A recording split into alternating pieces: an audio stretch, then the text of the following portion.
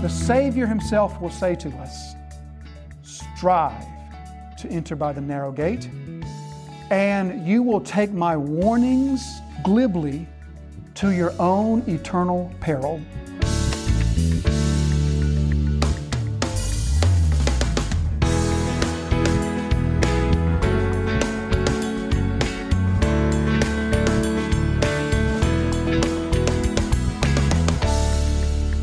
So Jesus preached, He taught about a place of torment reserved for the devil and his angels and all those who follow them.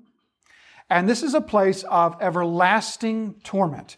Jesus would refer to it in Matthew 25, verse 41, when He says, "Then He will say to those on the left, 'Depart from me, you cursed, into the eternal fire.'"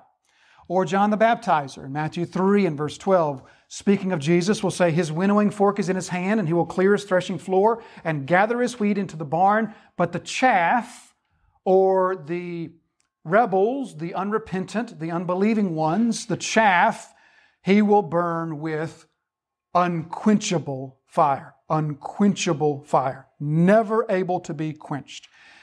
In addition to the eternality or the everlasting nature of this, Jesus also taught about a place that was not only everlasting, but was intense in its torment. He would speak in Luke 16 and verse 24 of the parable of the rich man and Lazarus. And in that parable, we of course remember the rich man's words as he says, "Could Abraham just dip a finger in water and touch my tongue? For that is the degree of torment in which I find myself. Just a finger dipped in water touching me would bring me such relief." Or he speaks in Matthew 8 and verse 12 of a similar thing, outer darkness, weeping and gnashing of teeth. Look with me in Revelation 14, verses 10 and 11. We read the fuller passage before the service began. "He also will drink the wine of God's wrath, poured full strength into the cup of His anger, and He will be tormented with fire and sulfur in the presence of the holy angels and the presence of the Lamb. And the smoke of their torment goes up forever and ever, and they have no rest, day or night, these worshipers of the beast and its image, and whoever receives the mark of its name." Here we see the eternality of the punishment. We see the intensity of the punishment described as the smoke of their torment going up day and night with no rest. Places of outer darkness, weeping and gnashing of teeth. The Revelation describes it as a lake of fire. So we often ask the question, does this mean that hell is a place of literal fire? Is it literally a lake of fire? And I don't know the answer to that, though I suspect the answer is no. I suspect it's not a literal place of fire. But here's the thing to understand well. When we speak about biblical symbolism, biblical metaphors and biblical symbolism, shadows that point to the greater reality, in every case of biblical symbolism, every single one, the reality that the symbolism points to is more intense than the symbol that points to it. There's not a single exception to that. Every time symbolic language is used in the Scripture, the reality that it points to is worse or more intense, or if it's a godly reality, better. In whatever case, it's more intense than the symbol itself. R.C. Sproul, when he preaches this passage, he says that if we could go to hell, to this lake of fire, and offer those who are there to go from where they are to a literal lake of fire, that they would jump at the opportunity, because that would be a great improvement to where they are.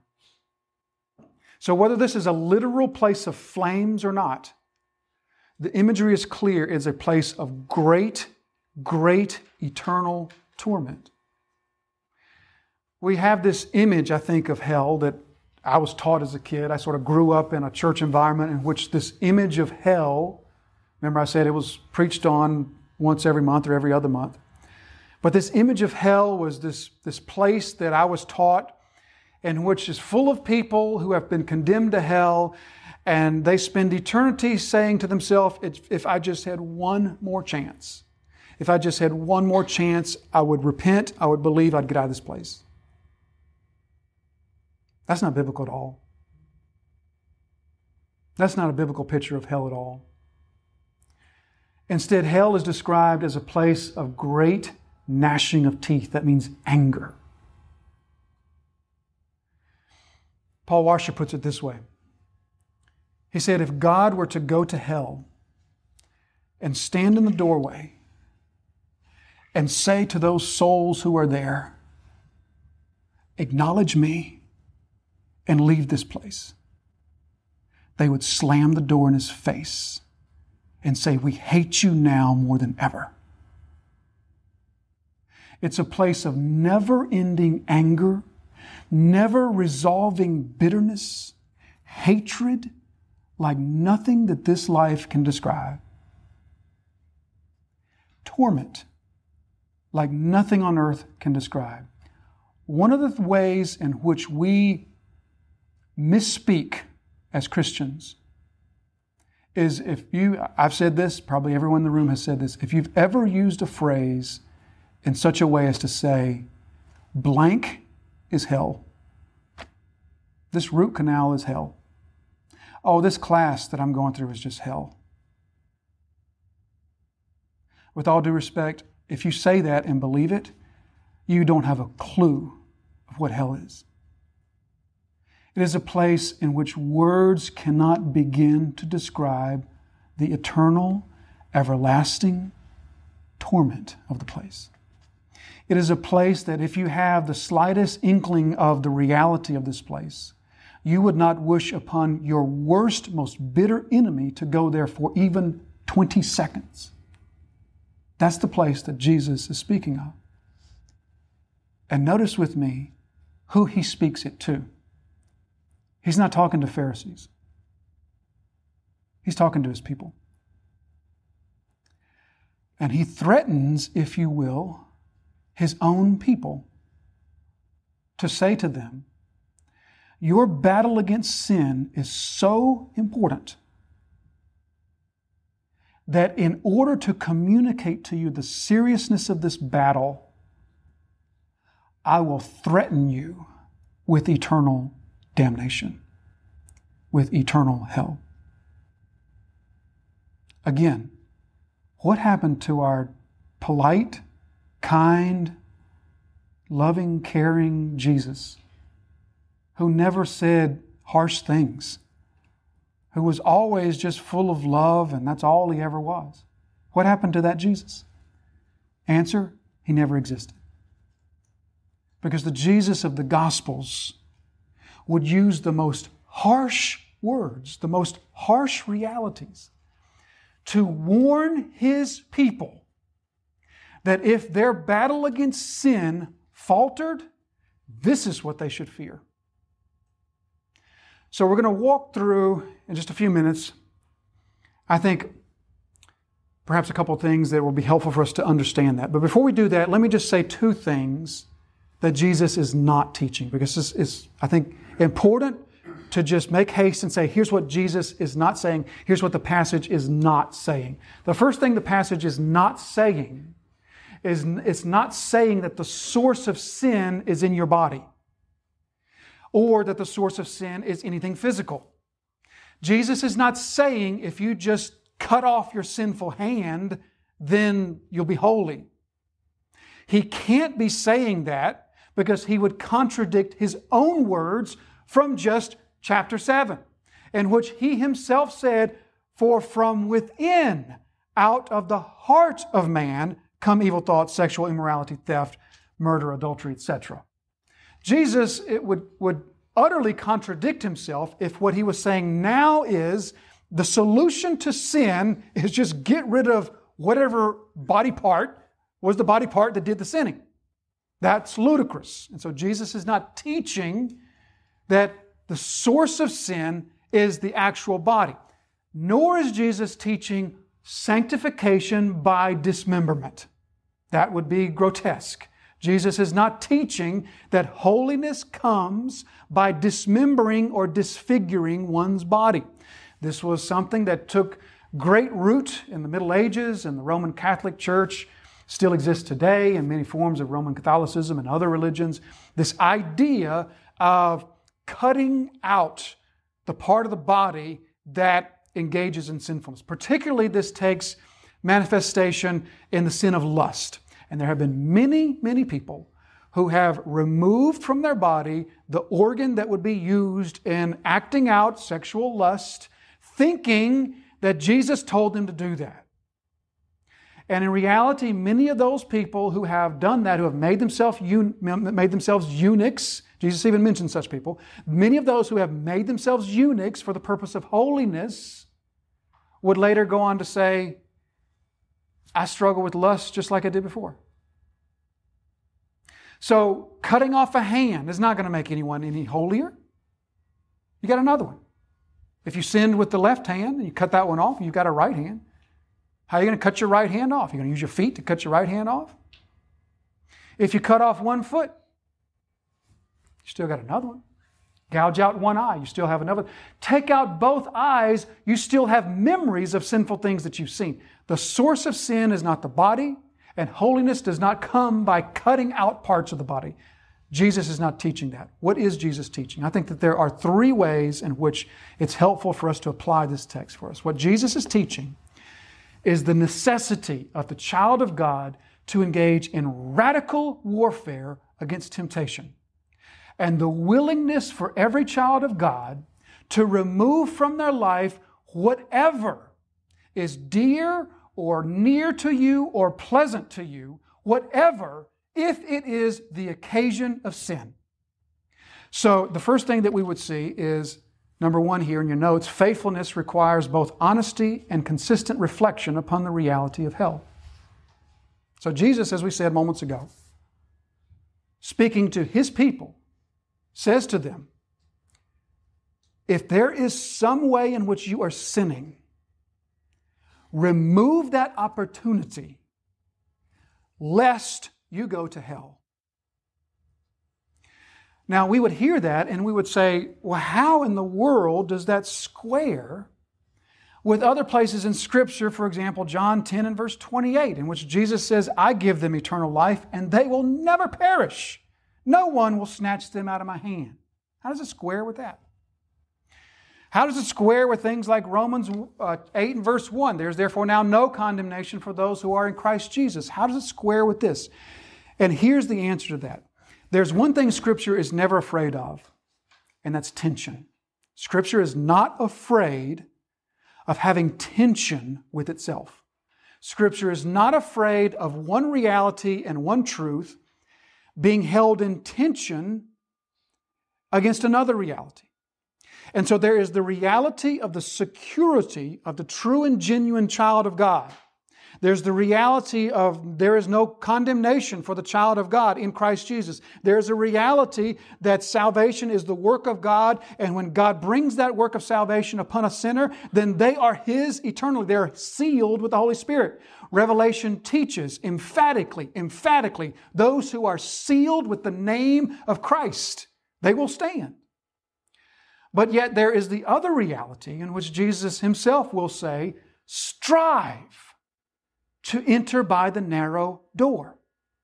That word strive is agonizomai, the word that we get our word agonize from. Agonize to enter through the narrow door.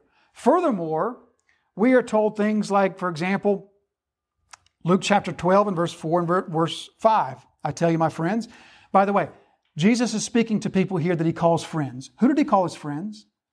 Those who were His sheep. By the way, I tell you, my friends or my sheep, do not fear those who kill the body and after that have nothing more than that they can do. But I warn you, my sheep, I warn you whom to fear. Fear Him whom after He has killed has authority to cast into hell. Yes, I tell you, fear Him.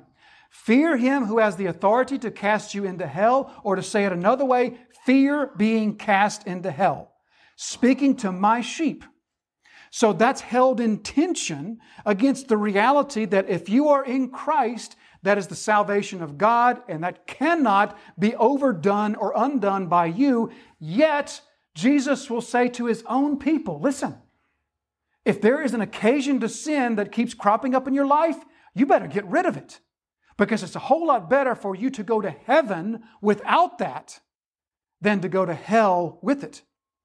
And so Jesus is saying to His people here, listen, work it out however you want. Resolve your tension however you want. But what I think the Scriptures are saying to us is hold that tension. Hold the tension between the security of the believer and the absolute necessity of the believer to fight tooth and nail for holiness, which the writer to the Hebrews in Hebrews 12 tells us, without that holiness, you will never see God. I think that's the reality that He's saying to us. Faithfulness requires both honesty about and consistent reflection upon the reality of hell. How long has it been since you reflected upon the reality of hell? How long has it been since you thought about eternal torment? And those thoughts drove you in prayer to say, Lord, save me from that. Deliver me from that. Show me what I must kill in my life to be delivered from that. That's number one. Number two is this.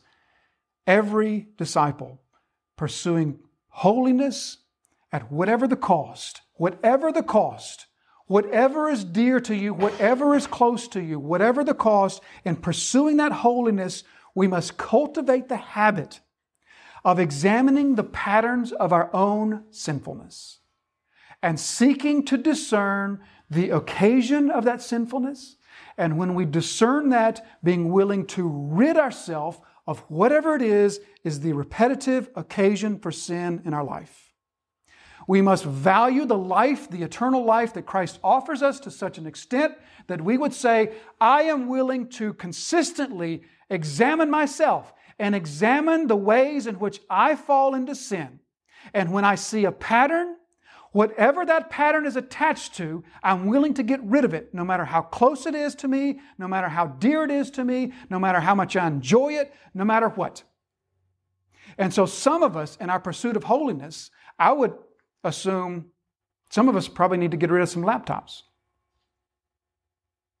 Perhaps some smartphones should be in danger. So perhaps some should go down to the cell phone store and trade in a smartphone for the old flip phones. I don't know.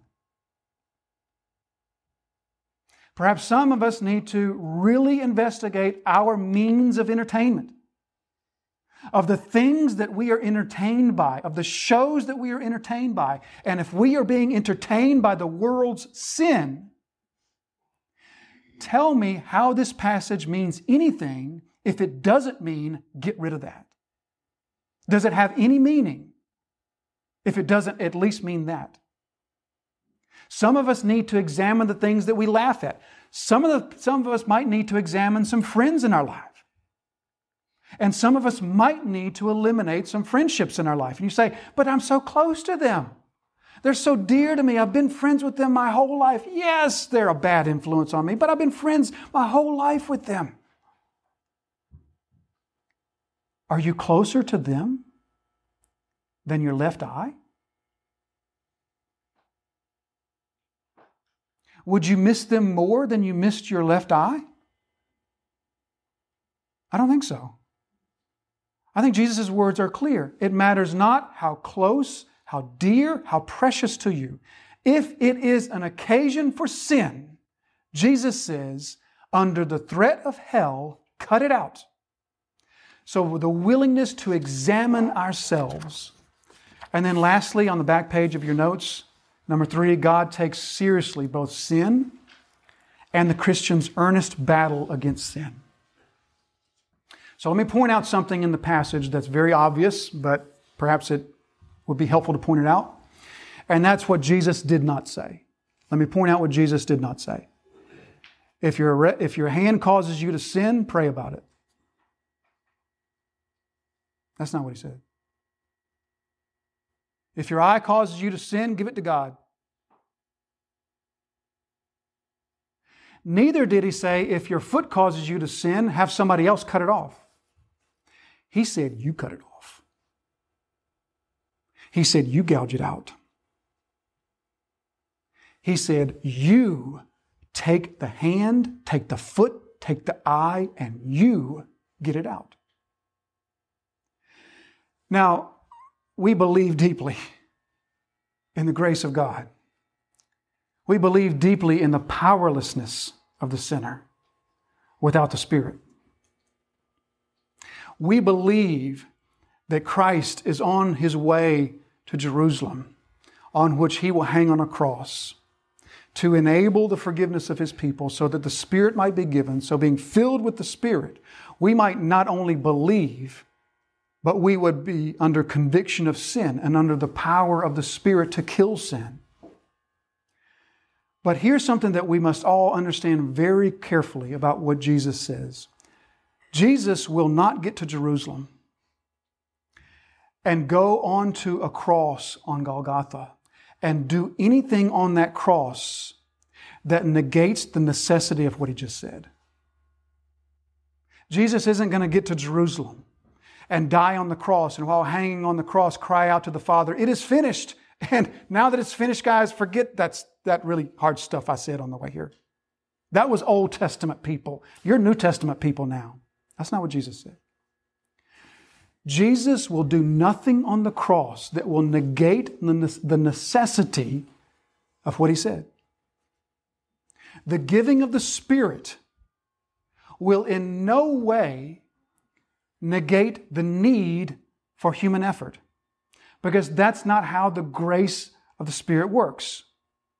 The grace of God that is given to the believer in no way undermines or eliminates the need of the believer to endure, to pursue holiness, to strive for the narrow gate, to examine their life carefully, and whatever occasions of sin are in your life, to cut them out. That's not how the grace of God works. The Spirit doesn't come to you and say to you, "Look, you've got this really sinful pattern in your life. Just sit back, I'll take care of this. I got this one." That's not how the Spirit works. The Spirit never does His work to the exclusion of the effort of the believer. Here's what the grace of God does. The grace of God does two things in the believer. Number one, it motivates the believer's effort. And number two, it makes the believer's effort effective. It never replaces it. It motivates it, it makes it effective, but it does not replace it. Look in 1 Corinthians 15. Here we see the motivation of the Spirit. Paul says, "But by the grace of God I am what I am, and His grace towards me was not in vain. On the contrary, I worked harder than any of them, though it was not I, but the grace of God that is with me." You see how plainly Paul is saying the grace of God is what motivated me to work harder than anyone else. So the grace of God motivates the believer. Secondly, the grace of the Lord causes our battle against sin to be effectual. Look with me at Titus chapter 2, verses 11 and 12. "For the grace of God has appeared, the grace of God has appeared, training us to renounce ungodliness and worldly passions and to live self-controlled, upright, and godly lives in this present age." You see how Paul put it together? The grace of God has appeared, and the grace of God working in us is what trains us, equips us, enables us to be effectual in our battle with sin. As Romans 8 verse 1 says, "There's therefore now no condemnation for those who are in Christ Jesus." But then Paul goes on to say, "Who walk not according to the flesh, but according to the Spirit, and by the Spirit are killing that sin that remains in us." And so there's no contradiction. There's a tension. There is a tension between the security of the believer who rests in salvation that is purchased for us by another, and we are secure and safe in that salvation, yet the Savior Himself will say to us, "Strive to enter by the narrow gate, and you will take my warnings glibly to your own eternal peril." You will take my warnings of removing the gangrene of sin, you will take those with a grain of salt to your own eternal danger.